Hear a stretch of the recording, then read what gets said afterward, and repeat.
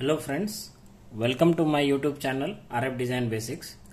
In this video we will do nodal voltage analysis for a sinusoidal voltage source and current source, and we will find out what is the voltage across this 1 ohm resistor as per the question. Determine V0 in the circuit.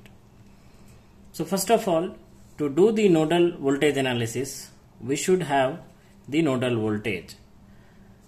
Here, if I redraw this circuit between these two terminals, since these two terminals are same and these are also same, so I can redraw the circuit so that we will have connecting branches at the nodes, and then we will write the KCL for that node.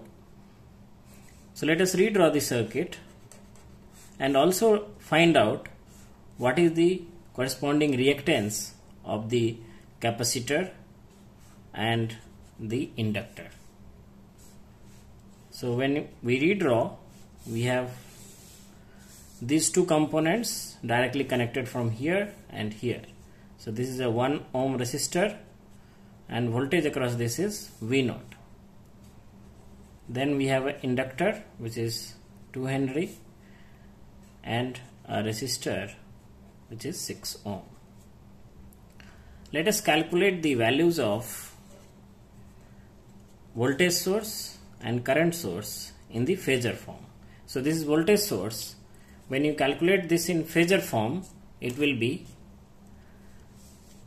since it is 32 sin 40, so sin can be converted into cos as 32 cos 40 minus 90 degree, which in Phasor form will be 32 angle minus 90 degree. So we can write that here as the source 32 angle minus 90 degree.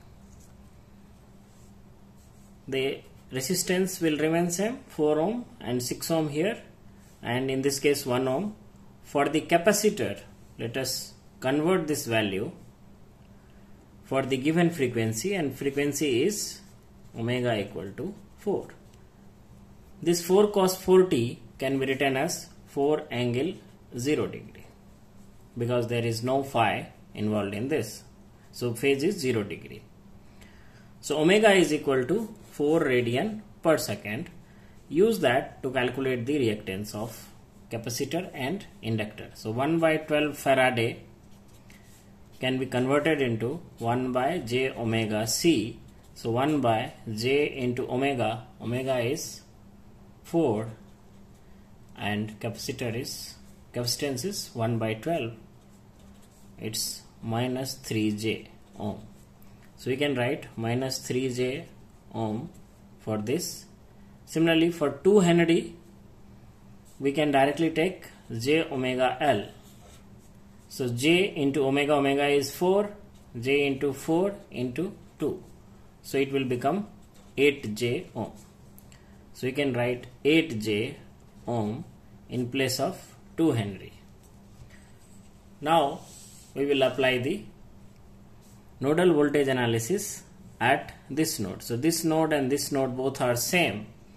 So when you apply, we have to take all the current which is incoming to this, and addition will be 0. So let's take these 4 incoming currents.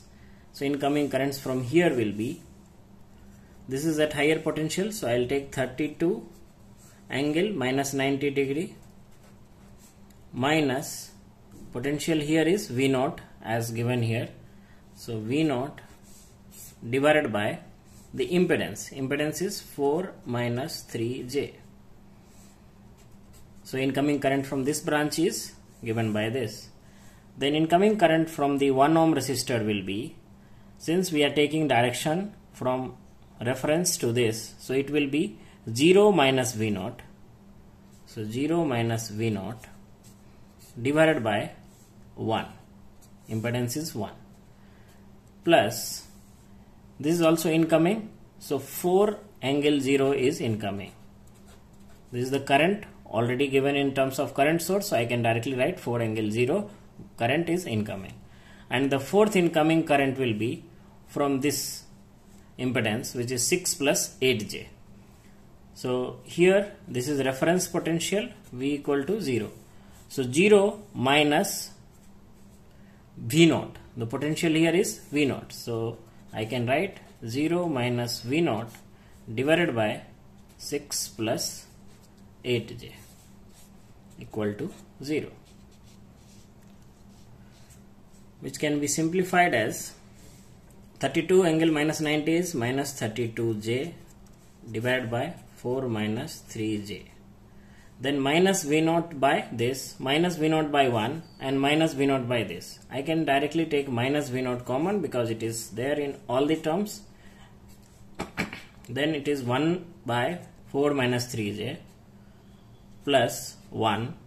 If I take this 1, here if I take 1 by 6 plus 8j, then plus 4 equal to 0. So let's calculate this. So one by one we will calculate. We have the minus 32j by 4 minus 3j plus 4, which is constant term. So let's calculate that first. We have minus 32j divided by 4 minus 3j plus 4 plus 4. This is equal to 7.84. So I can write 7.84 minus 5.12j minus V0 into. Now we will calculate this. So it is 1 divided by 4 minus 3j plus 1 plus 1 by 6 plus 8i equal to 1.22 plus 0.04j equal to 0. So V0 is 7.84 minus 5.12 j divided by 1.22 plus 0.04 j. So you can calculate as 7.84 minus 5.12 j divided by whatever answer we had. So this is equal to 6.28 minus 4.4 j. Let us directly convert this into r angle theta. So the answer is 7.67 angle minus 35.02. So V0 can be written as, while converting back to time domain, magnitude is 7.67. Then we can write cos omega t. Omega was 4t minus angle 35.02. So omega t plus 5. So angle is minus 35.02 degree. So this will be your answer. Thank you.